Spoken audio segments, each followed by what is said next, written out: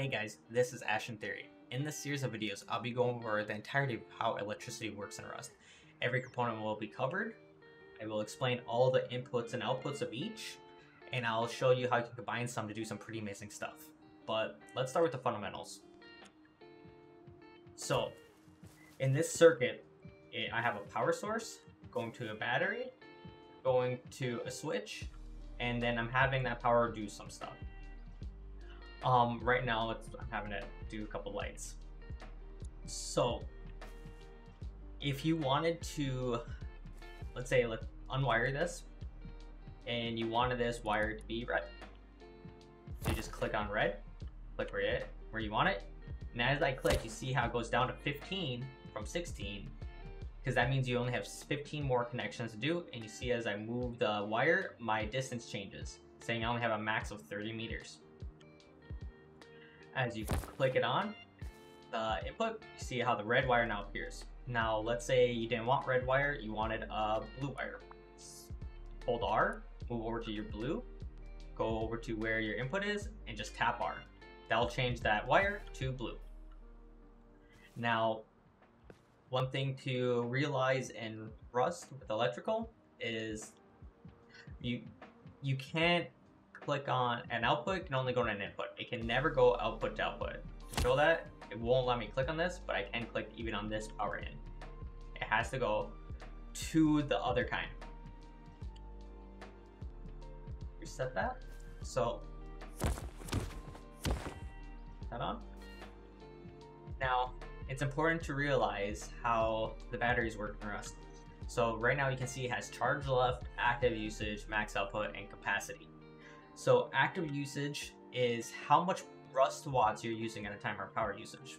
So if I go over to the build, let's say the switch, it's a timer switch. See how it says how much power this item requires to function? 1. See it goes from 10, it'll say 10 right here. As it goes past, it'll go to 9. And that's why I have this counter to just kind of show these as the power goes away. So then it goes from 9 to 8. This goes from 8 to 7. So this is showing 7, and 7, it will show 6. Now let's say you're wiring something. Let's remove that, and you don't like it. You want to just get rid of it. Just hold the right click down. That'll completely remove that wire. So let's go to the next section and talk about more of the lengths. So I wanted to show this. So let's say you have this battery here, and you want it to go to this component way over here. See how it says too far? That's because you're past that 30 meter limit. So the way to get around that is by adding another piece in the middle. So place this battery a little farther back, doing the exact same thing. I put an electrical branch in the middle, so now my power will go from 9 to 8. It's only showing less because of how the branch works. But that makes it so I can actually add another wire. I get another 30 feet to then connect to whatever else I want. I use this trick a lot, just to extend my wires out if I have enough Rust watts. So the next thing I kind of want to get into is power generation. There's 3 things for power generation: windmills, solar panels, and a gas generator. So starting with windmills, windmills are completely dependent upon how high they are off the ground. And now ground does not mean elevation with respect to like mountains and stuff like that. It's respect to building height. So right now we're showing, this one's actually showing a lot at the moment, 92 Rust watts are being made. And then if we go to this one a little bit over, it's showing 95 by going up 1 extra tile. Now windmills will go up and down power throughout the day, so this number will change, but the whole big thing to pay attention to is its average. And now I like to go 10 floors up to get at least 125 for my average. So right now we're getting 139. So as it goes down, it might go down, say, to 90 throughout the day, but the average stays at above 125. But one issue when you go up this high is, let's say we can unwire this, and go straight down.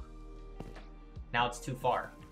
So we can use that last lesson of adding something else first to extend the wire. Now, one vulnerability is if they destroy this, they're going to destroy your power generation. So I would hide your root combiner somewhere inside your base where it's more safe and not on your actual pillar if you can help it. Next thing I want to talk about is solar panels. So like how solar panels in real world, they need light in order to work. You can see how this one has 20 rust watts because it has sunlight. This one is not in the sunlight because of this wall, so it has nothing. So make sure that they have sunlight. There has been I believe it's been patched where you could actually build inside your wall, but I'll look into that a little bit more later. So let's say we get rid of this wall. Now it's having power. Now you're getting your 20 watts. The other thing you can do is combine power sources. So right now, let's say you take this one power solar panel, connect to this other solar panel through a root combiner, and now we get 40 rust watts. So if you don't have access to a windmill, don't want to kind of show up your base that way, you can use multiple solar panels and get the same power generation through solar panels. You just have to add a lot of solar panels and root combiners. The last source of power generation is the gas generator. Now most people will just run up, press the turn on button, turn it on. Oh, out of low grade. So you need low grade to run gas generators. So now you can turn it on, and now it's powering this this battery. Power generator. It generates 40 power. So you can also turn it off. The other thing you can do, if you see, it has 3 inputs, outputs. So it has your power out, it has a force stop or start. So you can actually use something like a switch, as long as it has power, to force this on. You can also have a different button to turn it off. Let's just turn the lights on. Now the only way that works is because I already have power going to it. So if you remove this, put this on, it's not going to turn on. So you need power to already go to this to do that force start, force stop. Next thing I want to get into is batteries. So a small battery gives 10 max power.